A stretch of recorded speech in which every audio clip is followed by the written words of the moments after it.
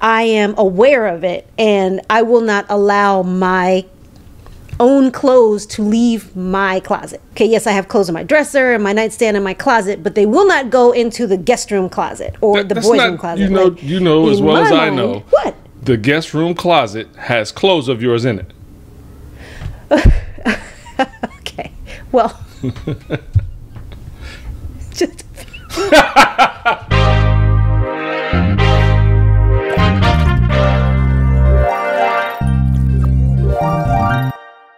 perfect topic.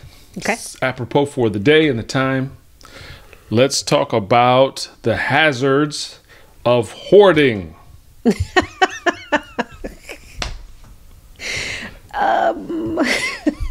I am trying to understand. Where did this come from? Well, several places. Number one, we had a flood in New Jersey. Okay. Water got in the basement at Mom's house and at my uncle's house. And we got a text today from my cousin who's there, and the text is ridiculous. So let me pull that up. But I mean, if you had some personal edge on hoarding that you thought maybe we should address, I'm okay with that as well. I thought daggers were flying. Hey, you know. So let's not talk about me. Let's address the text messages. All right, my cousin says, SOS. I'm trying to get this stuff out of my dad's basement and he's being ridiculous. I hear him saying, damn, that's some good shit. Or damn, we might use this. Negro, they're dishes you got as a wedding present in '84. If you are using by now, man, what makes you think, never mind, let me be humble. Then he goes on to say later, your mom is here, meaning my mom is there. He goes, thank God. Me, Dad, can we take the 40-year-old baby stroller? Dad, no, we might need it. Me, face palm. Your mom.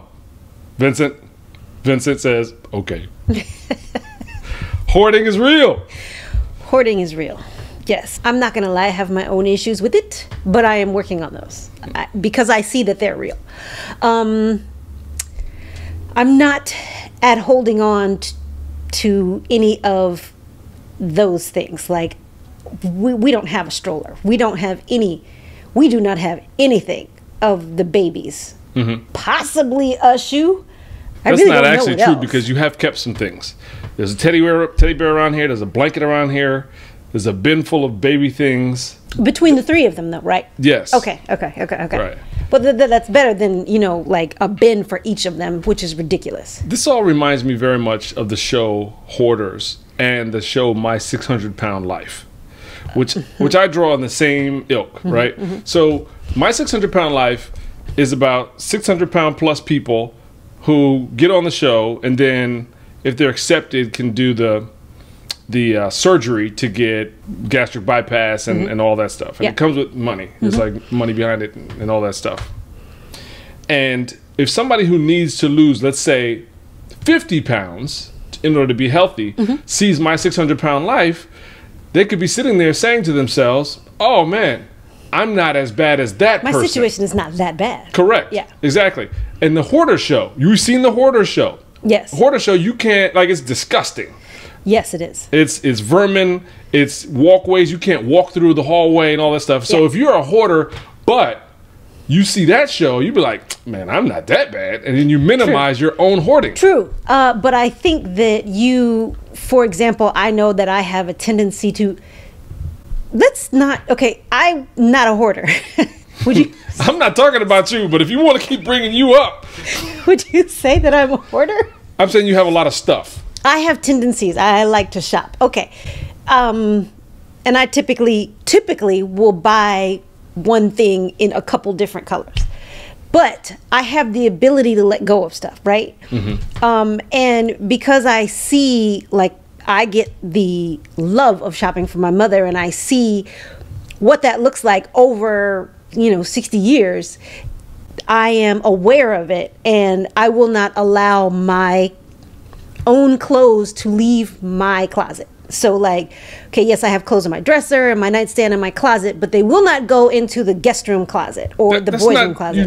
You know as well as I know. What? The guest room closet has clothes of yours in it. Okay. Well,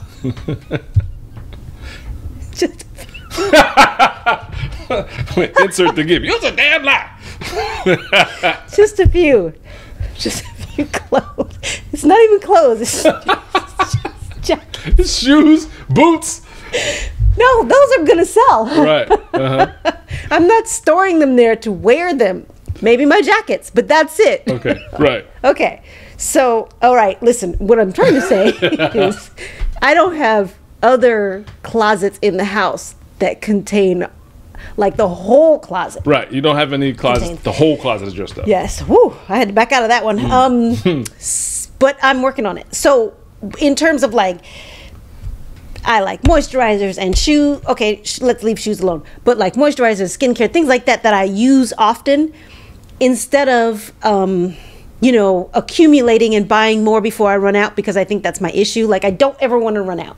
So I constantly buy more. So what I have decided was I recognize the hoarding and I'm not going to buy anything else until I have run out of everything that I have. So I understand where you're coming from and I see it and I am actively working on it. That's good. Yeah. It's a multi-part issue. I feel the need to bring up Gallagher, who famously talked about, has a comic bit about stuff.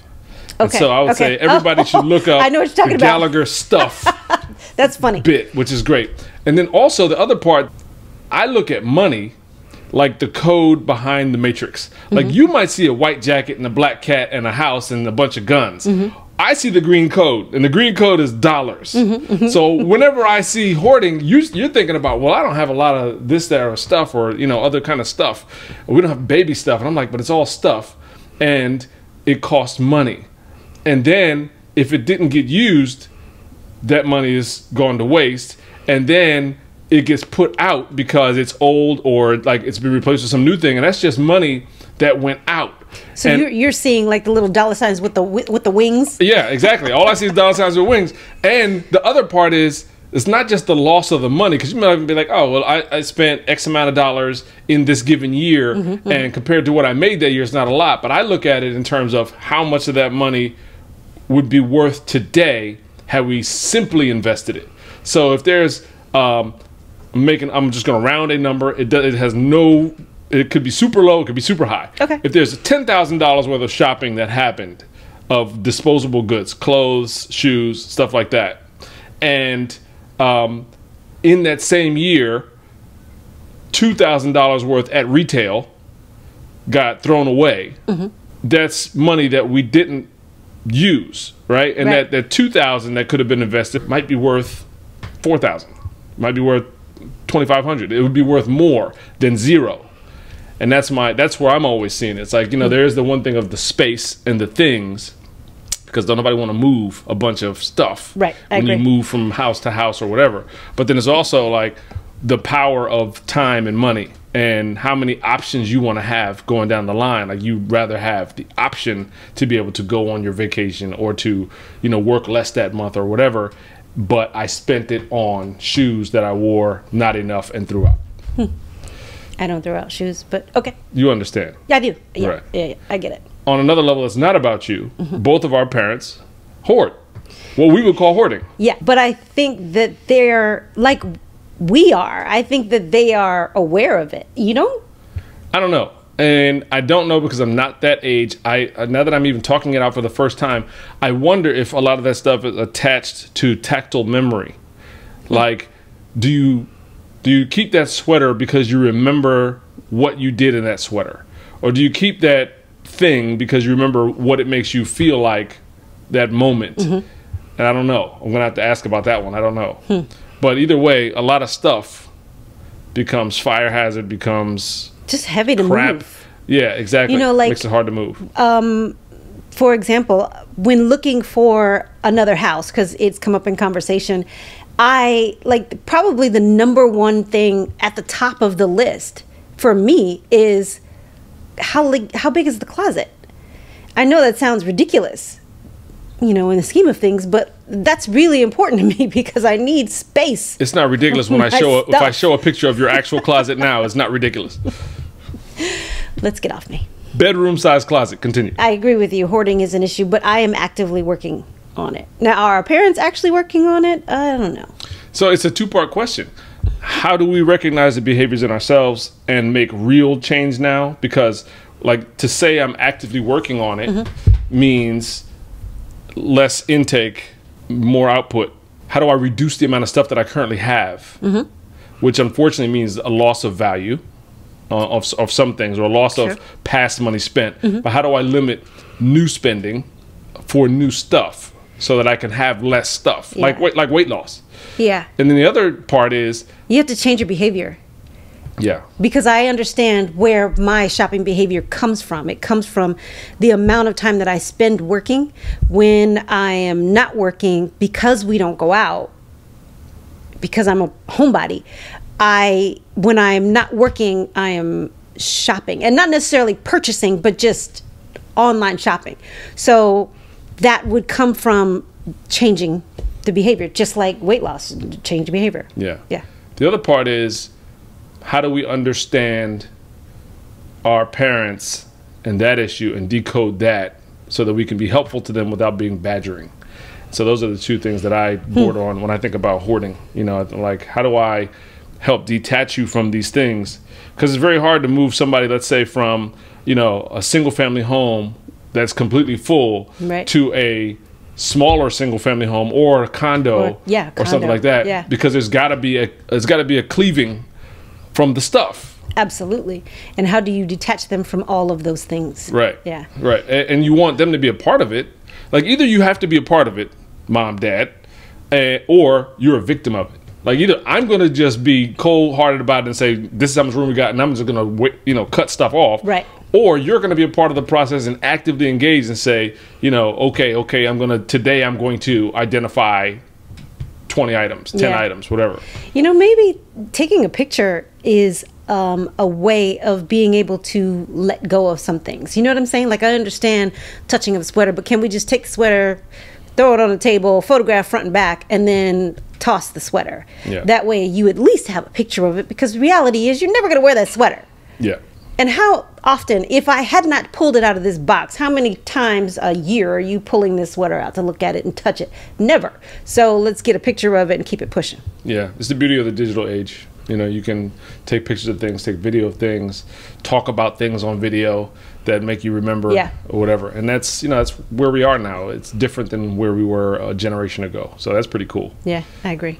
So I'd like some help on the hoarding issue. I'd like to help.